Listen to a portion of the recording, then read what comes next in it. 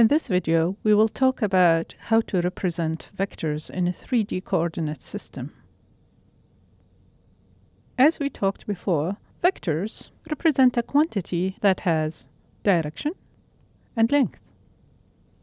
Vectors in 3D coordinate systems are represented with an ordered set of 3 real numbers. Vectors are named with a lowercase letter with a little arrow on top of the name, and they have 3 components. A1 represent the shift in X direction, and A2 represent the shift in Y direction, and A3 represent the shift in Z direction. Vectors are abstract concepts. When we talk about shift, the shift could happen anywhere in space, and it equally applies to any object. So if we have object A located here and object B located here, then applying a shift using vector, some vector, we can use the same vector to shift object B to another location. So those vectors are not quantities that could be visualized in a 3D coordinate system, and they don't really have a specific location in space. Think of, for example, the north as a vector. Anywhere you are in space, you can point to the north, and that doesn't change the value of the north vector.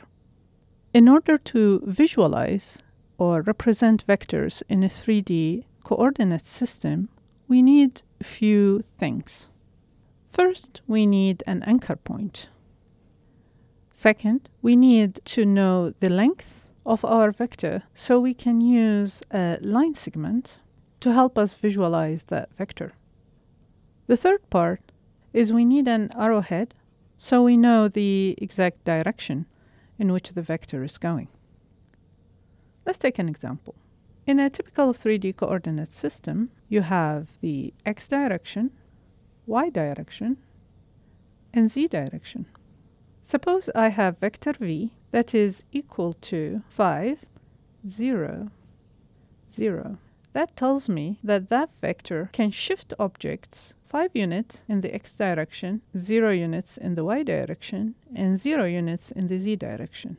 So it will shift objects along the x-axis of my coordinate system.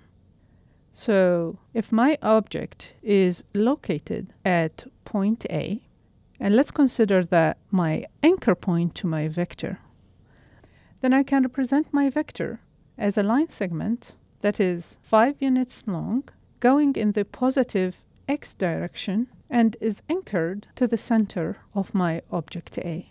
I was able to represent my vector v using a line segment and arrow that is anchored to that object.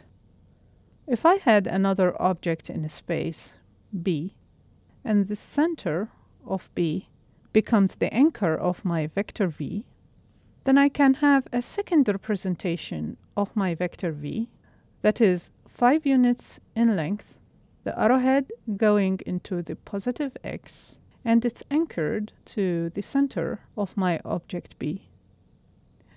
I'll call this my V representation 1, and this is my V representation 2. These two representations use the exact same vector V, but they are anchored to do different points. So they are 2 representations of the exact same vector. To recap, in order to be able to represent or visualize a vector in a 3D coordinate system, we need to anchor it to a point, we need to use a line segment with certain length, and use the arrowhead to be able to point to the direction.